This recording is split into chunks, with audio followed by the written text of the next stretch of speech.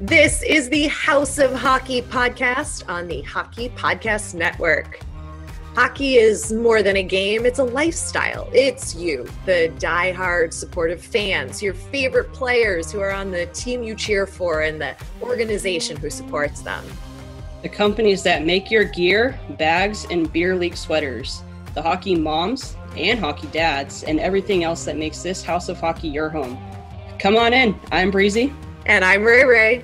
And this is our house.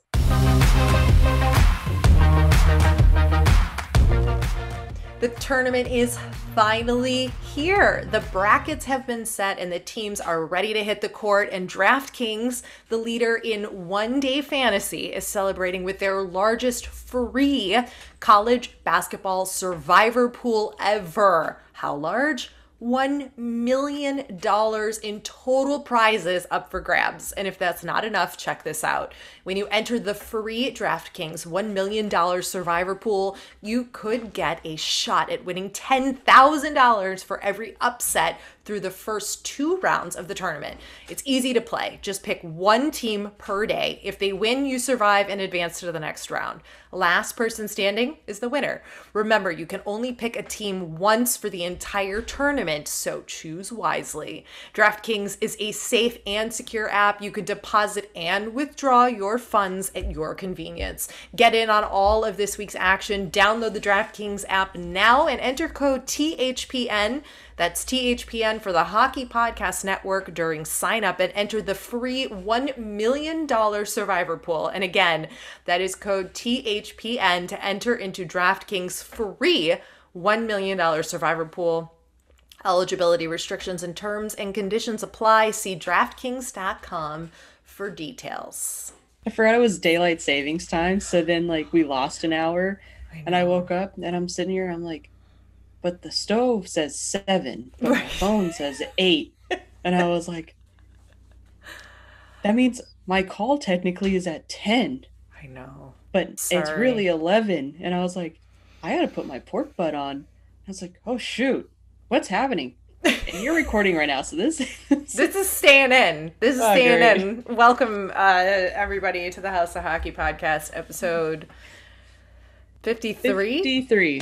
53. I'm Rae Rae. And I'm Breezy. Yeah. And it was freaking time change. Daylight savings time. Nobody likes it.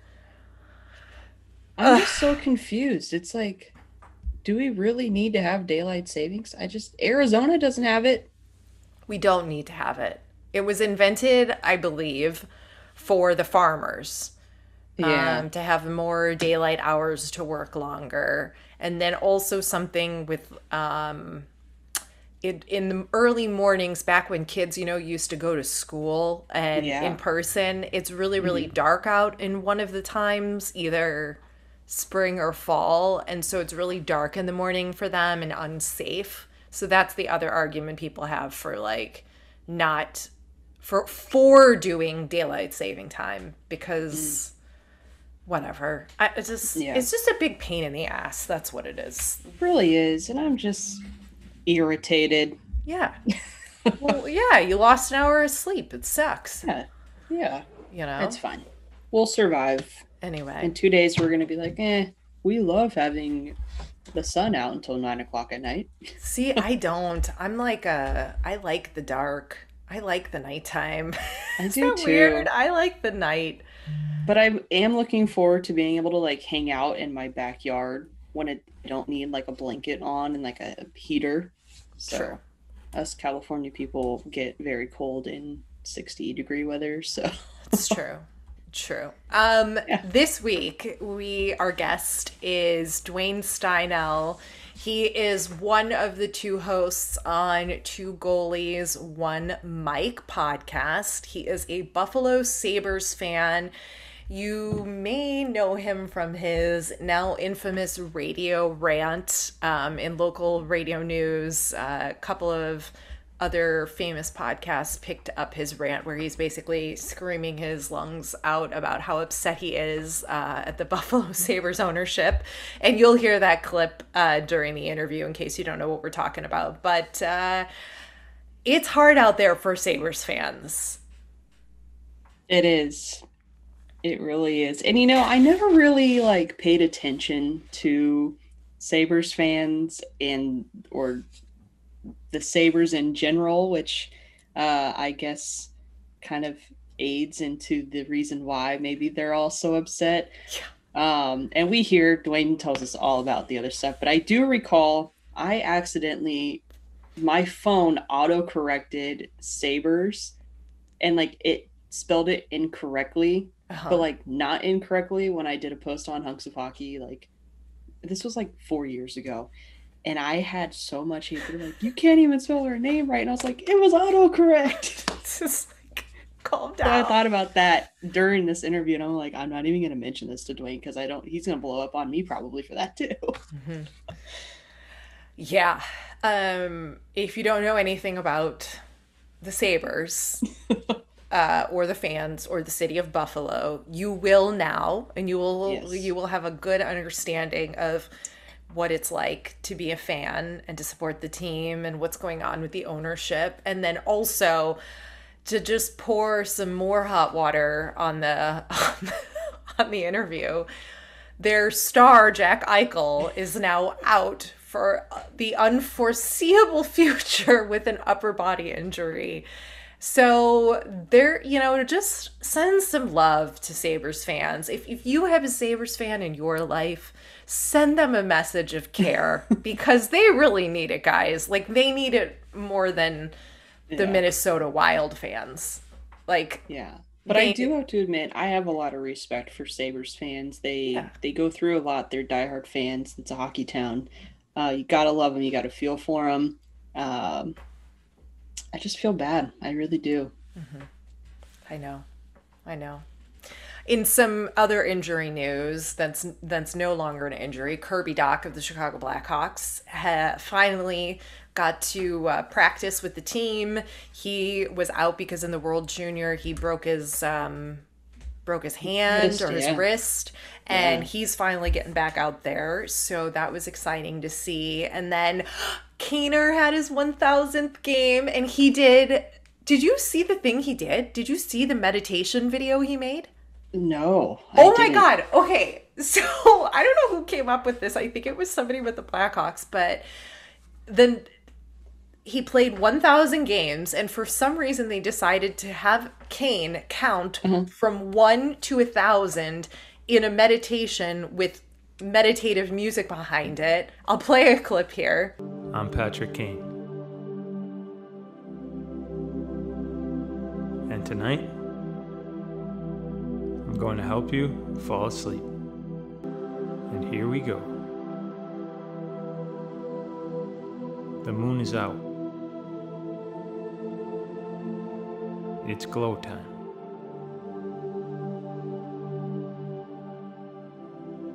One, 2, 3. Oh my gosh. And he literally sat and counted on a recording like 999, 1,000. And he literally recorded this. You could go listen to it if you have trouble sleeping. It's like a 58-minute long meditation. So what you fall asleep to at nighttime? I do now. Yep. And it works magically. I don't get to 1,000. I can tell you that. Wow. That's funny. But yeah, he got his 1,000th game. They didn't do very well that game, but that's an incredible feat. Congrats to Kaner. Good news that Dach is working out again on the ice, and the Hawks aren't doing too bad. No, they're not. They're doing way better than the Preds. My boy Roman Josi is currently injured as well. He's on injured reserve. My fantasy league, my team's not doing so hot because I have like 5 people that are injured and out. But it's okay. I'll come back. I'll come back strong. You said you had something to tell me. I have something to tell you. Yeah, I do have something to tell you. I decided that maybe I should face my fear of failure. Oh, and I thought you were going to say sharks or something. Sharks? Yeah, aren't you afraid of sharks in the ocean?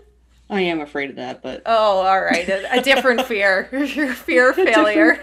my fear of failure. And I created a website for Breezy's BBQ Pit, and I'm going to open up shop here out of the backyard.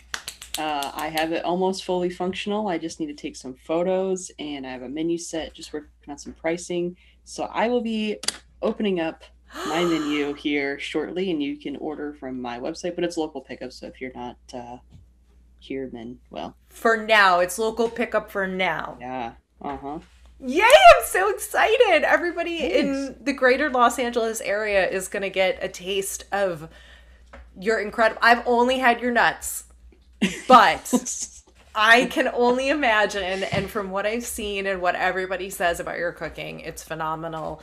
And your barbecuing is incredible. Just from the nuts I had, I know you've got skills, and I'm so excited for you. This is so exciting.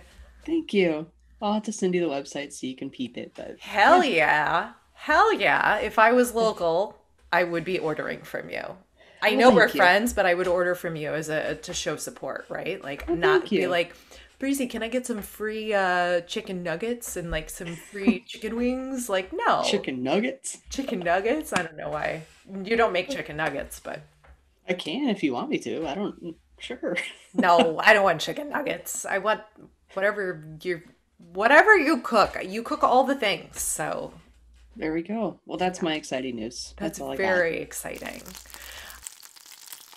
I'm gonna make this an unpopular hockey opinion. Okay. Because I don't understand. Justin Bieber allegedly wrote a new song called Hold On, which is about the Toronto Maple Leafs. And I listened to this song and I watched the music video.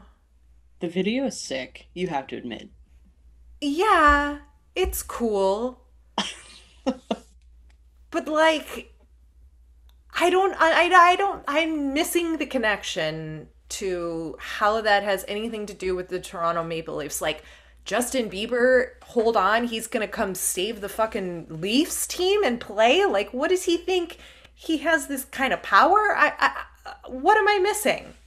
Like, I thought it's like a love song. Well, he grew up being a Leafs fan. He's from, Toronto, Toronto area. I think it's about maybe friendship from what I was getting out of it. He's obviously a huge Leafs fan. He has played with Austin and Mitch multiple times just for fun, pickup games. Yeah. He's like BFFs with Austin Matthews. And I think it was just kind of his tribute that the Leafs have done so much for him and have kept him holding on and going through everything that he's been going through. And so I think it was maybe a tribute back to the Leafs. It's kind of his thing. The video footage that he put together for the video, I thought was awesome, but I'm a huge Bieber fan and loved it. But I think it's more of I guess you can say a love song. Maybe it's the love for the Leafs, but also a friendship song. Take it as you want. Okay. I don't even know.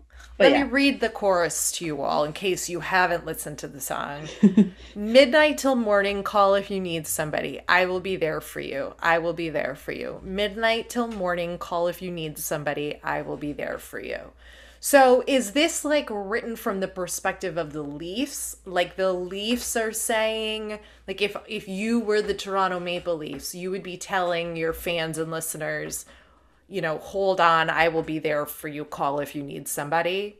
Is that it? Is it like the reverse? I don't know.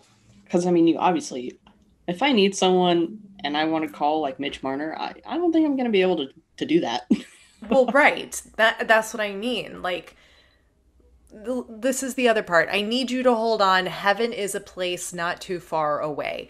We all know I should be the one to say we all make mistakes. Take my hand and hold on. I mean, the Leafs making mistakes, that applies. Yes. But heaven is like... Well, he's very religious, so maybe he's saying heaven's not too far away. Like, if you keep holding on, keep grinding, keep pushing, maybe this is the year that the Leafs win a cup. Okay. That could be heaven. I'm not feeling it. You're not feeling it. Not feeling it. Like, Well, I don't want somebody to write a song about the Blackhawks. No, we're good. I'll We don't listen need to a the song. Leafs tonight to go to bed, and you can listen to Kane count to 1,000. How about that? Sounds good. So we are going to pass this on over to Duane Steinel. You may know him from the hashtag We Are All Duane. And basically, I mean, he said it better himself on Twitter. His Twitter bio says, "I yelled into my phone once at a guy and a bunch of stuff happened." And that is exactly what happened. So I hope you enjoyed this interview with Duane. Tell everybody who you are. All right. Hey everybody. I am, thanks for having me on the House of Hockey. I'm Duane Steinel from Buffalo, New York. I am literally just a fan. Some like to refer to me as the super fan of Buffalo. I don't like to put myself on that pedestal, but I am one of the two hosts of Two Goalies, One Mic, co-host of Crossing Swords podcast, and contributor to Trainwreck Sports here in Buffalo. And, I'm just an avid, passionate, not just Sabres fan, but a hockey fan. I love everything having to do with hockey, and enjoy it very much. And again, thanks for having me. And you're a goalie. Yes, we're a goalie. We're a goalie, washed up men's league goalie now. Our season actually starts back up again this weekend. Third time I'll be on the ice since the start of COVID. First time I've actually played in a game in over a year, which is wild. Really wild. I am not in shape anymore at all. The world gave me a reason to not feel bad about going to the gym, and I took every advantage. And how's your butterfly gonna be? My butterfly will be fine. It's just getting back up. The getting back up part's going to be the difficult part. So the flexibility is down, still there. Yeah, going down to the butterfly will be fine. It's just that getting back up part over and over again. That's going to be the issue for sure. Oh, that's funny. So tell us, your co-host isn't joining us because obviously we should mention, since you said two goalies, one mic, you are one of the two. He's runs a goalie goalie camp. I'm sorry, right? Yeah, runs a goalie camp. It's called Big Game Goaltending here in Buffalo. Yeah. So he's not here. His loss, but just wanted to clarify that so people aren't like, there's two of them, but there's only one person. Like, what is that about? So we've cleared that up now, and let's move on. So tell everybody about the hashtag We Are All Duane, in case they missed the big news headline story that you were a part of last year. Tell everybody the story about your fandom. The accidental fandom, I guess, or notoriety that I gained. It wasn't intentional at all. It's just, part of being a Sabres fan the last decade. You deal with a lot of mediocrity. You're the butt of a lot of jokes. And in the first year under Coach Ralph Kruger, we were experiencing some success, a lot of highs, but more lows than highs.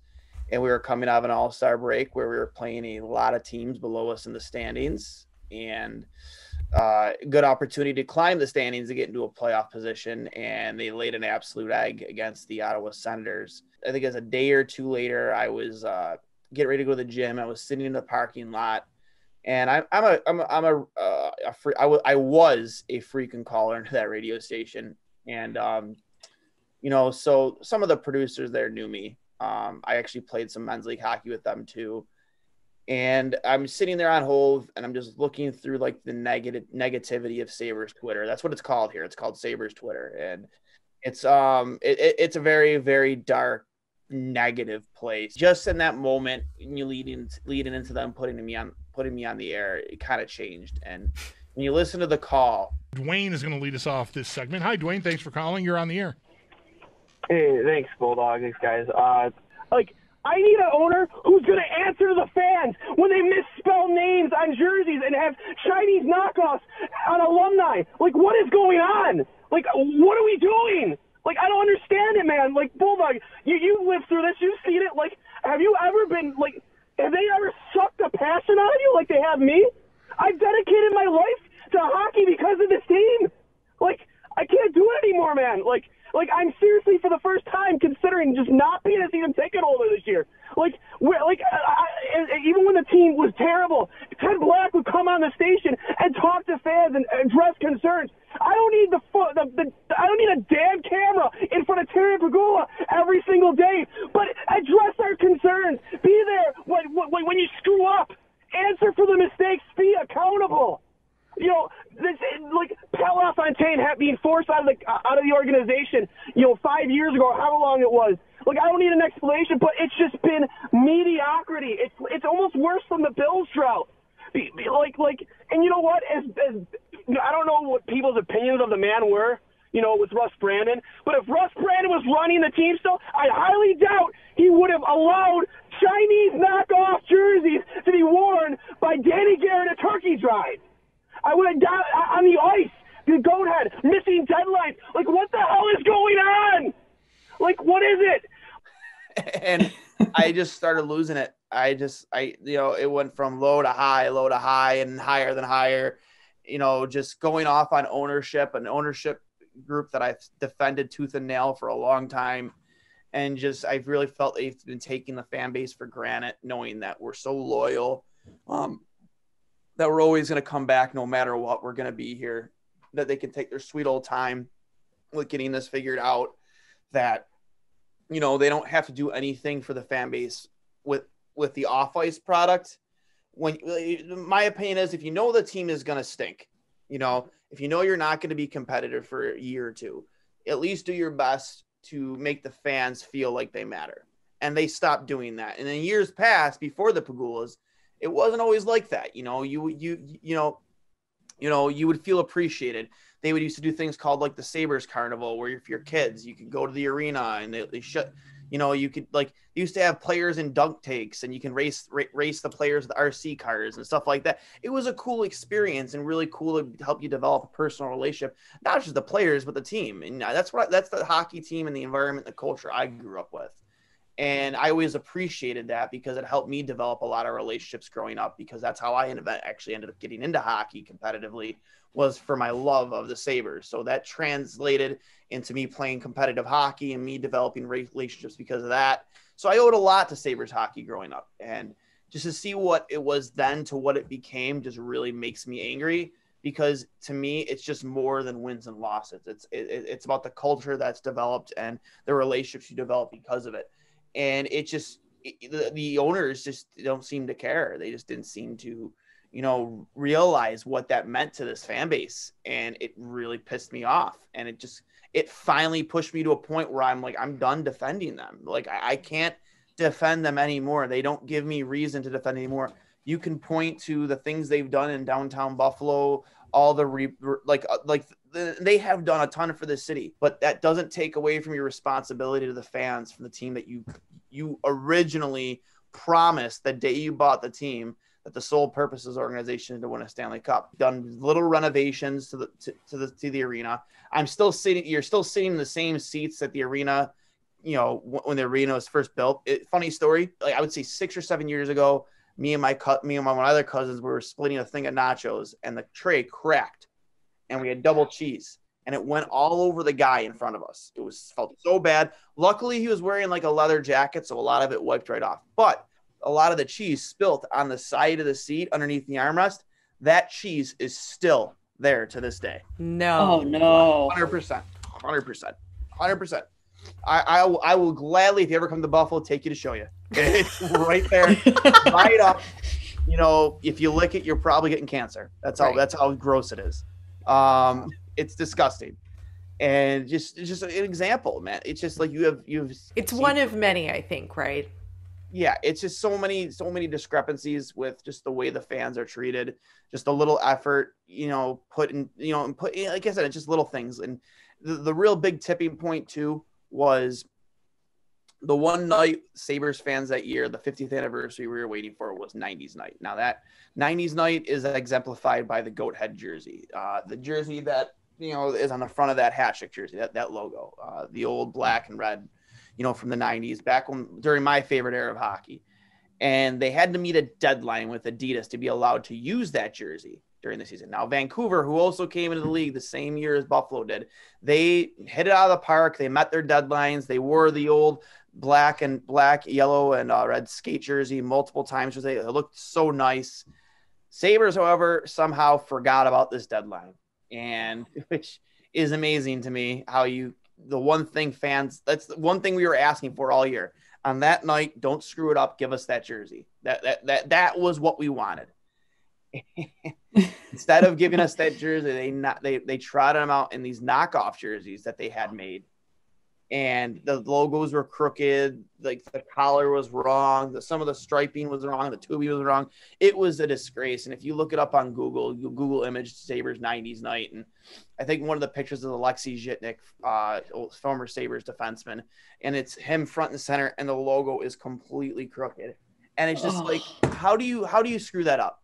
You guys are billionaires. Like it also goes back to the fact that they've really put the Sabres into the back seat since they bought the Buffalo Bills. And it's even more evident this year. I almost wonder, though, if there's like another team that's maybe taking the spotlight, kind of like what the Bills have been doing, I guess, the past 2 years. I think that they were performing pretty well. But once like another team in that city starts to do well, it almost feels like your team, like me, I'm a Kings fan, takes a back seat, kind of like what you're talking about. And to also make your point, like I've noticed that a lot of teams now don't make their players accessible. They make them basically impossible to be in touch with. I remember when I was, this is probably 10, 12 years ago, they had a bunch of Tip-A-Kings. You can go and do all these different cool, like meet the players. You can go play with the players a little bit. But now to go to a Tip-A-King, you have to spend $500 to get in, and then you have to spend an extra $300 to get fake money to go get one autograph. And it's like, why? Like, no one wants to be a fan of a team that doesn't care about their fans. And that's not just the Kings. I mean, I feel like there's so many other teams that are exactly the same, where I think that they just are only focused on their team if they're winning or losing and not getting any fans involved. It sucks. Like I said, I have pictures, so many Kodak pictures my dad's taken of me at those Sabres carnivals. And it doesn't take a lot of effort. You could literally fill that arena, say, hey, if you're a season ticket holder, it costs you $5. If you're not a season ticket holder, it costs you $10. Bring your kids, get an autograph, dunk Jack Eichel in a dunk tank, whatever, and kids like those would provide lasting memories, and those memories in the same token will last and help build that relationship and build that love for that team and that sport even past that date. And that's what it did for me. What would you say makes Sabres fans so loyal? Like, what is it rather about Buffalo and people who live there or are from there that make them so loyal to the team? I mean, aside from like all the arguments you just made about how it's cold, you're frustrated. It's cold. Well, it's cold here. We're a hockey town. We play a lot of hockey. A lot of good hockey comes out of this area. But with that being said, dating back to those teams in the 80s and 90s, we were a hardworking blue collar city. And, we take pride in that. And we were used to seeing hockey teams that worked hard for us. And that was the biggest thing too, was back then was even if the team wasn't playing well or wasn't good, you knew when you went to a game or you turned the TV on to watch it, that they were going to play their asses off for you. And they, we had the moniker back then, the hardest working team in hockey. And, they took pride in that. So what would you say your podcast is like for our listeners that are listening right now? What can they expect once they tune into you? We're off the cuff. No, we're not dark. We try and keep everything we talk about, everything hockey, not just the Sabres, because obviously if we talked about the Sabres, it would literally just be nothing but negative, at least recently. And we talk about everything hockey. We have a lot of fun with it. We're very off the cuff. Describe Sabres fans then when they aren't like dark. Like, what's it like in the arena? Like when you can go to games, like what's the shakes? The whole arena can shake. Literally the walls in that arena can shake. Like, but it's just the key point is You have to have a team on the ice that knows that what you as a team mean to them. And if they know that and they play hard for you as fans, again, you'll have our undying support, because that's what we want at the end. Like, it's not, again, it is about winning and losing, but at the end of the day, also it's about knowing that you're going to come out there and bust your ass for us every single night. What did getting Jack Eichel do for the team and for the morale and for the fans? Oh, it was unbelievable. Eichel is the best forward that this team has had since Pat LaFontaine. We lost LaFontaine in 96, 97 season, or near the end of that season, when we traded him to the Rangers. And there has not been a forward that's come close. And we've had guys like Breer and Drury on this team. Jack Eichel is such a dynamic, explosive, elite talent that's the only guy I have that you can honestly compare him to. It's not even close to anybody else. And he could take over a game on his own. This season's been different because anybody who's knows what they're watching can tell that he's been playing hurt since training camp. Especially when you watch him on the power play, when he lines up in his spot, he lines up in a similar spot to Ovechkin on the power play. And, his zip on his shot isn't as powerful. It's not Jack out there. He's not playing to his fullest capability. And I'm tired of yelling. I understand. I'm not going to yell on your show either. So no, don't. It's all good. Don't. It's all good. I don't want to scare people. Do you have a favorite goalie, like a current goalie? I don't even know if I have a favorite current goalie. Do you have a Fleury? Duh. Oh yeah, Fleury. I love Flower. Flower's a lot of fun. He's a good human being. I love guys who are good dudes off the ice too. And Flower's an A+ human being. Yeah. I like Darcy Kemper in Arizona. He's been a favorite of mine. I like Korpisalo in Columbus. He's fun to watch. And then who doesn't like Carey Price? I think he's past his prime, but he's when he's on, he's on. But I'm a big Korpisalo guy. I like Korpisalo. I like Linus Ullmark here in Buffalo. I think he's good. But one of my favorites that I like to watch right now, who's not in the NHL, would be Eric Portillo, like I mentioned earlier, in Michigan. I think the kid's going to be an absolute stud 3 years from now. And I think he's going to be the next franchise goalie of the Buffalo Sabres for sure. Well, you heard it here first, folks. Yeah. And is he of the Portillo family of Chicago, of the sausage and the meat? He is of the Portillo family of Sweden. Okay, so different then. Different, yes. He's from Sweden. Darn it. Unless that sausage came from Sweden, then. No. I think those are only meatballs. Yeah. Oh man. Well, what's it gonna take to have happy Sabres fans? You guys have lived in some really dark. I feel like we're in the dark times of waiting for winter to come in Game of Thrones, and now winter's here, and you guys are just or 30 fighting. Days of Night, and vampires are just everywhere, waiting to feed on your soul. Yeah. So what's it gonna take to make you guys happier Sabres fans? But give us a competitive hockey team. Just something to look forward to, so we're not always miserable. So competitive, compete for a playoff spot. It doesn't have to be a playoff team, but compete for a playoff spot. That's where you can start the most. And then everything else, they always say winning solves everything. So, it masks all the off-ice issues that I brought up earlier. And it's true, it does. But, it doesn't mean you don't have to address it. Little things like maybe a new goal song would go a long way. What is the goal song? Let me clear my throat. Seriously? Yeah, it's terrible. Why? If you could pick a goal song for the team, what would you pick? It would be the old 90s goal horn. Woohoo. Oh, yeah. That was my favorite, man. That was awesome. And that's what I would go back to. But I just love living in the nostalgia. Let me clear my throat. Sorry, I'm stuck on that. That's horrible. That's a horrible goal song. I know. Who made that decision? We need to get that person on your podcast and have you ream them out for I don't that. think anybody from that organization wants to speak to me because because again, like, after what happened, like a movement started and a lot of But shady. maybe they should speak with you because you're like speaking for the masses, and it would probably do them good. I don't know if I would say I speak for the masses, but I would say that I have the same opinion as everybody else, for the most part. Maybe my voice is just a little bit louder now, but I just don't put myself above any other Sabres fan. Tell everybody where they can listen to you talk more Sabres and hockey in general. Shout out your pods and where everybody can follow you, and then we'll hit you with our final 3 questions. All right.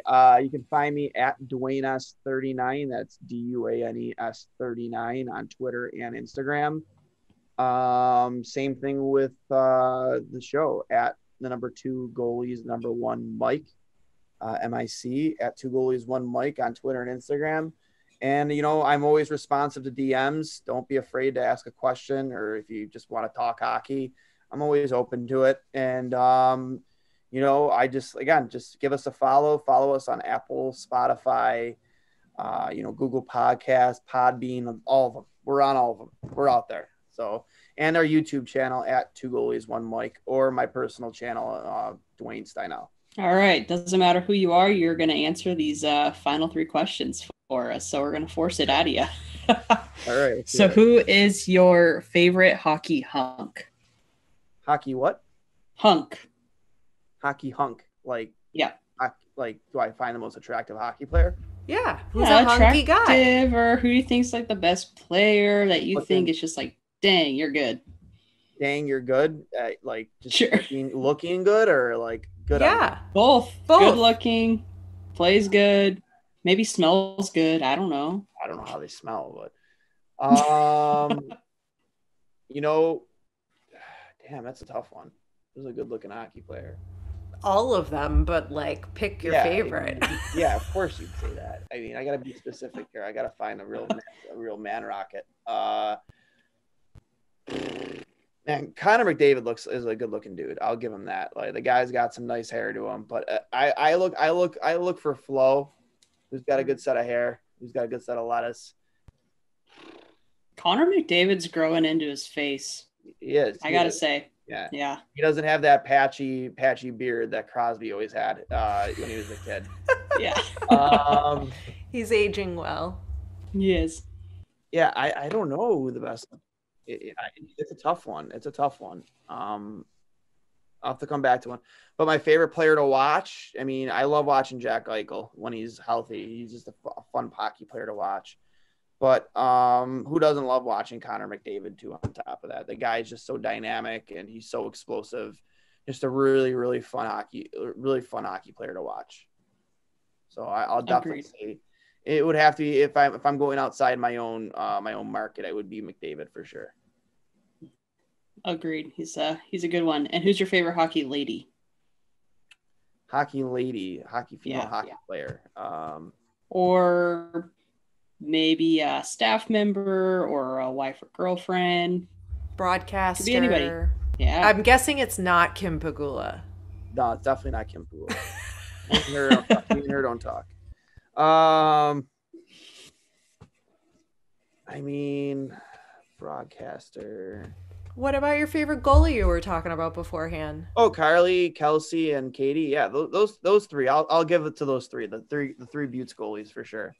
If I'm talking about like most attractive, I'll go old school. Hillary Knight. She's still a rocket. Oh my God, yeah, we're big fans of her. Yeah, her abs especially. She's a good ambassador for the game too. So. Oh yeah. Definitely. And Definitely. Do you have a Sidney Crosby story, aside from the beard comment? Sidney Crosby story? No, I don't. No Sidney Crosby. Do you guys have Sidney Crosby stories? I do. Oh, let's hear it. Oh, okay.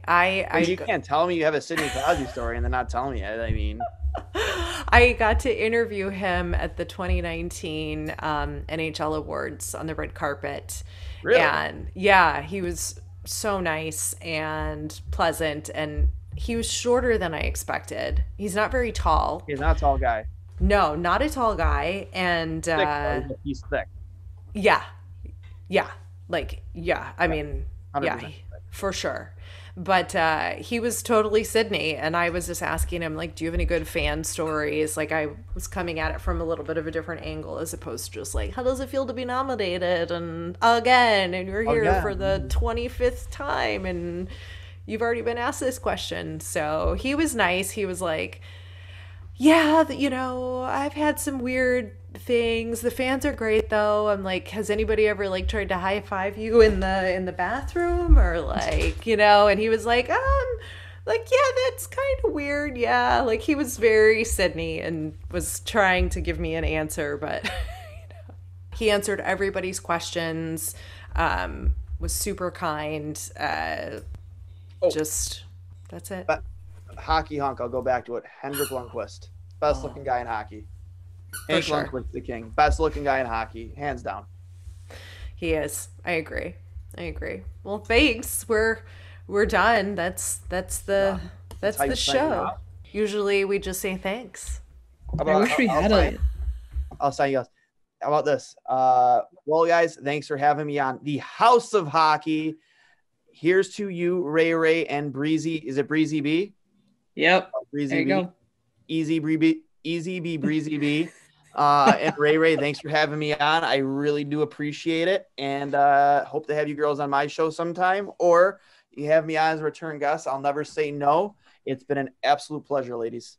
Thanks for coming over to our House of Hockey podcast and hanging out with us. We'll be back next week with a brand new episode.